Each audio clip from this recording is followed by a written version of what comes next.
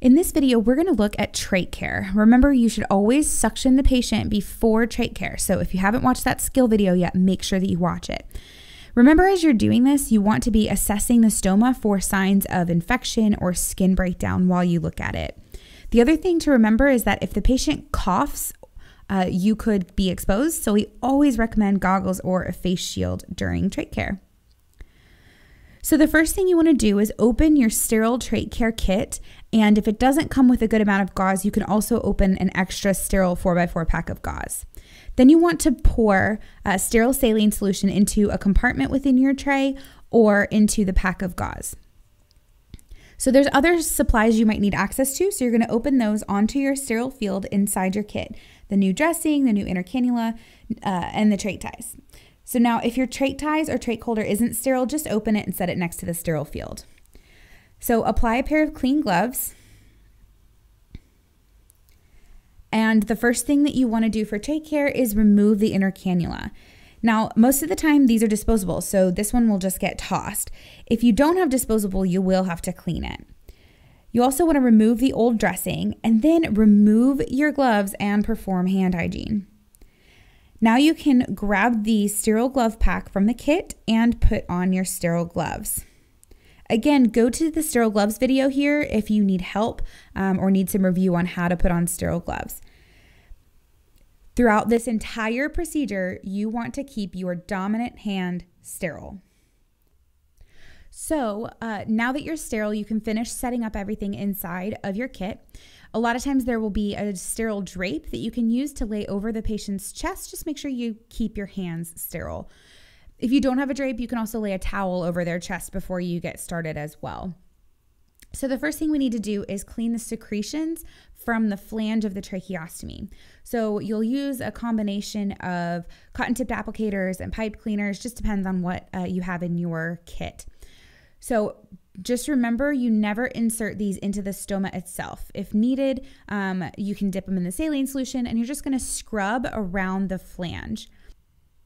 So depending on the patient, how long that they have had the tracheostomy, how long it's been since trach care, you might need to use 3 or 4 of these cotton-tipped applicators or pipe cleaners to make sure you get all of the secretions off.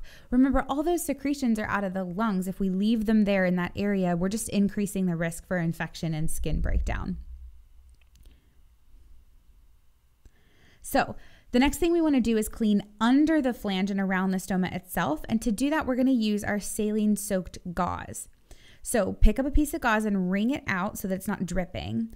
And then you're actually going to feed it up underneath the flange. And if you need to, you can actually grab a clean sterile cotton-tipped applicator if you still have one and use that to kind of push it through. And then you're going to bring that piece of gauze up through underneath the flange and just keep repeating that on both sides of the tracheostomy tube itself to make sure that you get all of that nice and clean up underneath the flange. You can also use a dry piece of gauze in the same manner. Just tuck it up underneath and pull it out from the other side to help dry the area and dry around the stoma. Now, once you're satisfied with the cleaning, it's time to replace the inner cannula. You want to put it in at an angle first and then follow the curvature of the cannula in order to put it into the trach, and then make sure that you lock it in place. Now, if you don't have a disposable and you need to clean your inner cannula, use the brush in the kit and the saline solution. Notice we don't use hydrogen peroxide unless there's an obvious skin infection. It prevents healing. So now it's time to change the trach ties. Make sure your new ties are ready to go and within arm's reach. You will always want to keep one hand on the trach itself and start by untying one side of the existing ties. Now, if you have a Velcro tie holder like this, simply undo the Velcro and pull it out. Then you're going to insert the new ties through that one flange hole and secure it. Remember, you always keep one hand on the trach in case the patient coughs. That thing could fly right out.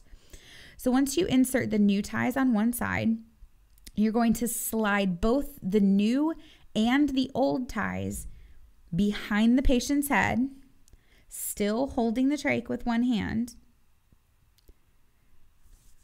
So now you've pulled the old ones out and the new ones across. And now you can remove the old ties from the other flange and secure the new ties to that side.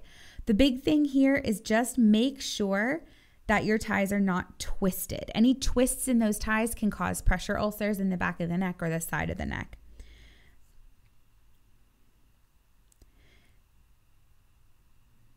So once you've pulled the ties through, you can secure them with a knot. If you don't feel comfortable doing this yourself and having one hand on the trach, get a helper, have somebody come in and just put their, 2 fingers on the trach for you and hold it while you do this. Once you tie these, make sure that you can still fit 2 fingers snugly underneath the ties. Too loose, the trach can come out. Too tight, and it can irritate the patient, make them cough, and cause pressure problems. Now, the last step is you're going to carefully place the new split dressing under the flange and around the trach. Again, if you need to, you can use a tip of a cotton-tipped applicator just to help push it up under the flange. Either way, make sure that it's high enough to be under the flange and prevent skin breakdown. Then you will label your dressing per facility policy, discard all your supplies, and document your procedure. Easy as that, right? So the big thing to remember here is the respiratory system is sterile. So anything going into the trach or around the stoma has to be sterile. And of course, remember to keep one hand on the trach at all times when you're changing the ties. That thing will fly across the room. All right, guys, I hope that was helpful. Go out and be your best selves today. And as always, happy nursing. Thanks for watching another nursing.com lesson. Click the link below in the description to watch thousands more lessons over on nursing.com. Also, be sure to hit the subscribe and the little bell to make sure you're reminded when new lessons come out. And if you want to just keep watching more lessons, go ahead and click this video over here to continue learning. Like we always say here at nursing.com, happy nursing.